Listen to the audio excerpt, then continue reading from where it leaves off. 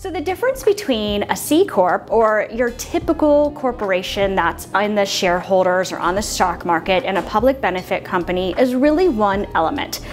So both have a fiduciary responsibility to the shareholders to make money. We're all for-profit corporations. What's different is in the public benefit corporation or the PBC, that's what allows us to take that extra step. We've placed in our charter our values. Your C corporations are all going to have great values. They're all going to be great companies, but they don't necessarily have it written in their charter as they're making decisions at their CEO and their board of directors level to say, not only am I going to have a fiduciary responsibility, but I'm also going to take into account these additional public benefit charters that I'd like to place in there. Being a PBC is really an amazing thing, and to give you an idea, it's something that you have to go out to the shareholders and get their vote on. 99% of the shareholders who voted in favor of adding into our fiduciary responsibility these charters.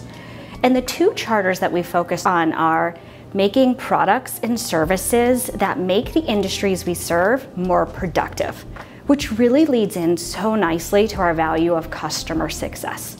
The second part is for us to create high quality employment activities in the communities where we are located. I'm specifically in the women's community as a co-chair, and what I value about that is the education opportunities I receive through the learnings they provide, the fireside chats where I get to hear from phenomenal women who have had great careers and get to learn from their experiences that I can then instill in my career path. It helps me grow personally, and I get the value of learning someone else's experiences.